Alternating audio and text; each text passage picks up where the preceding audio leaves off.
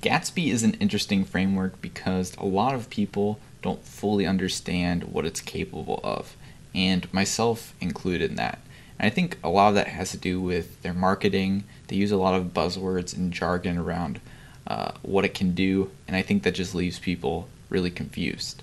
I thought it was mainly a static site generator at first, but turns out it can do way more than that.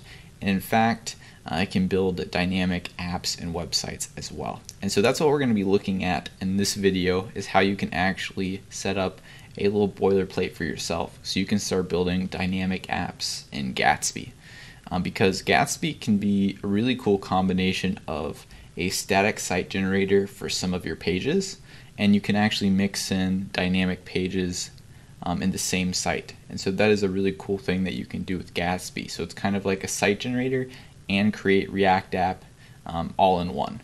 And so we're going to look at how we can actually get that working in this video.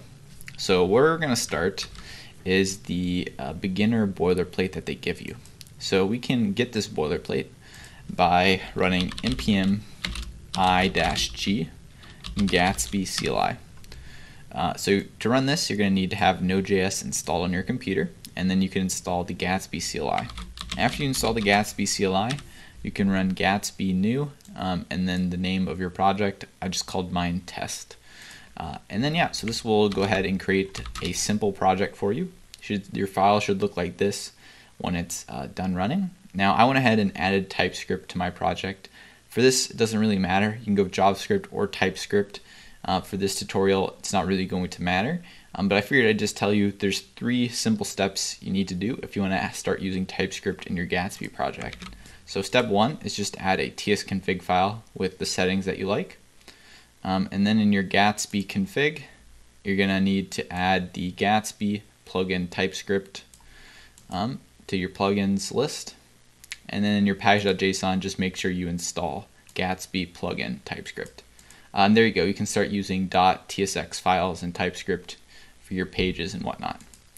All right, so let's go ahead and get started. So first off, Gatsby gives you static files from the beginning. So if you go into source pages, index.tsx or .js for you, you can see this is a static page. They gave us a page 2, which is static. So you hopefully know how to add static content to Gatsby. So in this video, we're going to be focusing on how you can add a dynamic app to this. So the key to adding this is to going to their client-only routes and user authentication docs. And I'll link this below because we're going to just copy this Gatsby node thing here. So I'm going to copy this, and this shows us how we can create a path for our app to live. Okay, so we're going to go to our Gatsby-node and we're going to paste that in. And really what we're pasting here is the path to our app. So this is a prefix for our application. So it's prefixed to /app. So what that means is, if I come over to my pages, I'm going to create an app.tsx or .js if you're doing JavaScript.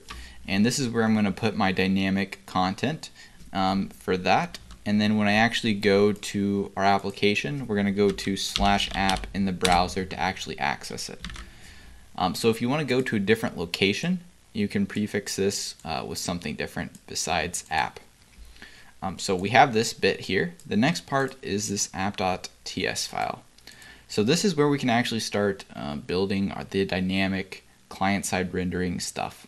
So here we can actually put a router, and Gatsby uses reach router. So we're going to set up reach router right here, and then this is going to look really familiar if you use create React app to build any other type of React application. So here we're going to say const router, and we're just going to create a component where we're going to render a router. Now this router is coming from reach router, so we need to go ahead and add that to our project. So yarn add at reach /router, and then we're also going to add the types for it using -d add types /reach router, and then you do 2 underscores here.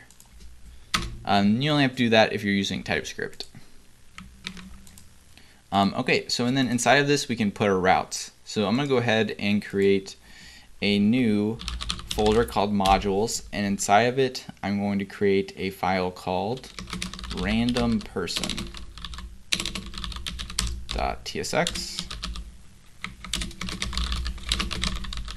And so I'm just going to create a React component here.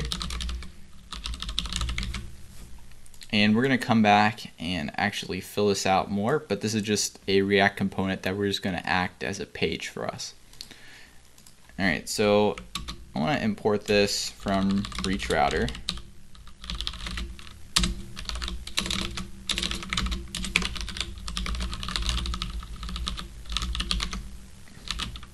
And let's make sure we also import React inside of this file. And then here I'm going to say random person. And in reach router, we actually specify the path on the component itself. And then here I'm just going to say path/app. So you'll notice this matches our prefix.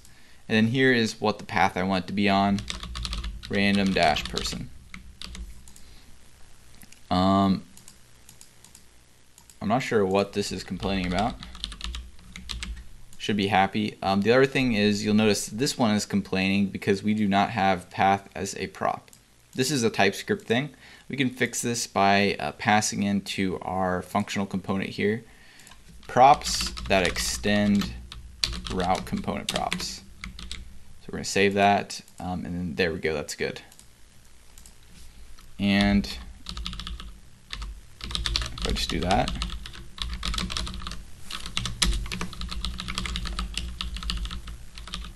we're going to say as my router.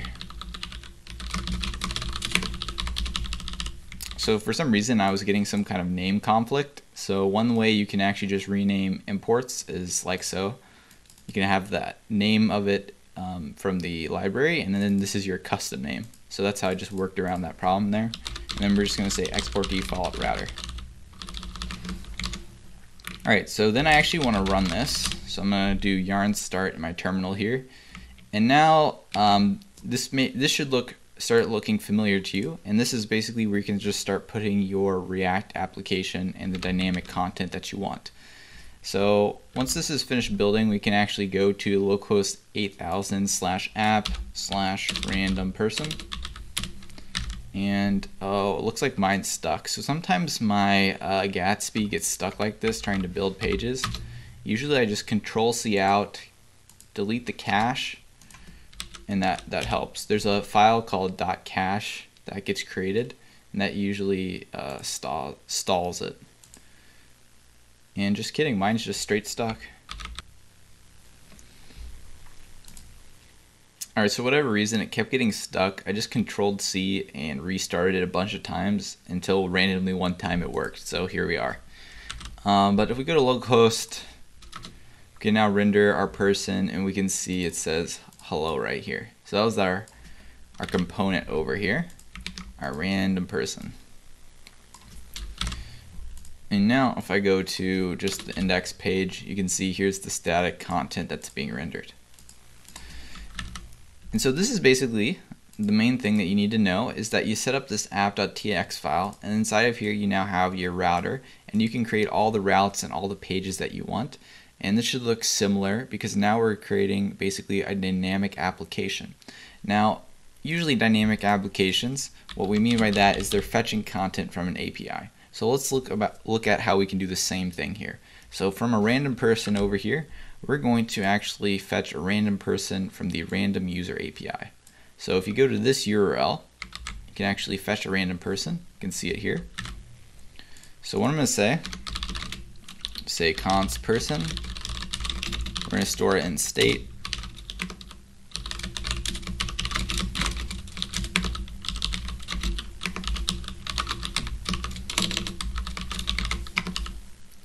So we're doing use state to store the person there, and then we're going to have use effect, which is we're going to fetch from the API when this first loads.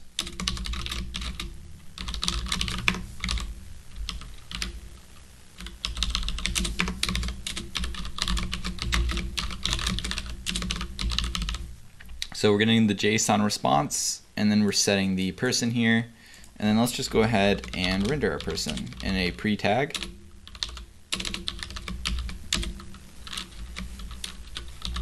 So I'm going to json.stringify, and we're going to say here person null comma 2.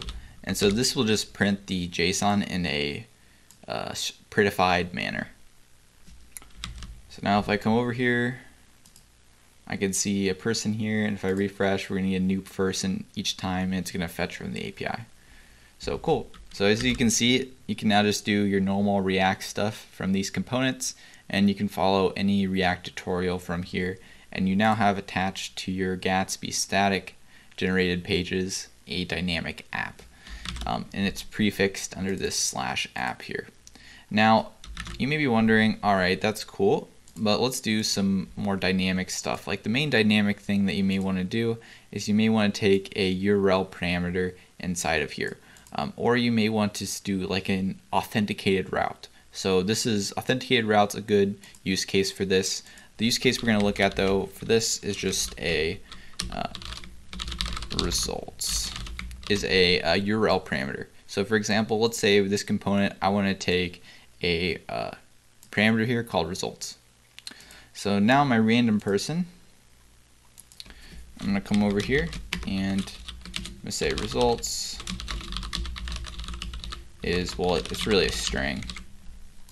So with reach router, we can say that we're getting a URL parameter in TypeScript by doing this, passing the generic in here to our route component props.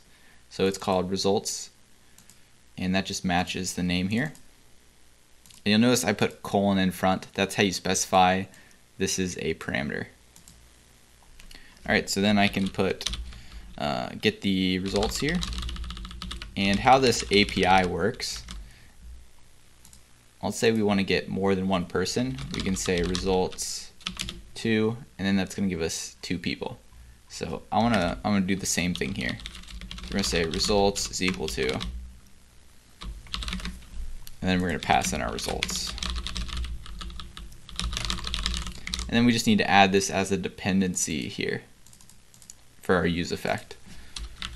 Alright, and let's go back here real quick. The default is going to be 1. And you know what? I don't know how to actually make this. I don't remember how you make this a parameter that can sometimes be null. I can't remember if the syntax is this or if you put the question mark at the end. If I had to guess, I bet the question mark goes there. But either way, we'll just ignore that for now. And let's say I want 5 people, so we can do /5. We can see that our person's being rendered, and we can see that there's 5 of them. If we scroll down, now I can get 3. If I go here, and there you go. So now we're starting to get dynamic pages that aren't just static. The content now changes, and again, you can make API requests in here, and you can do whatever you like. So there you go. That is how you can start doing dynamic content in Gatsby. What I'm going to do with this particular project is stick it on GitHub and make it a Gatsby starter. So if you want to use this for future projects, I'm going to be using it for future projects, as whenever I want to do dynamic stuff in Gatsby, I'm going to use this as a starting point. And so I'll link that in the description if you want to get that as well.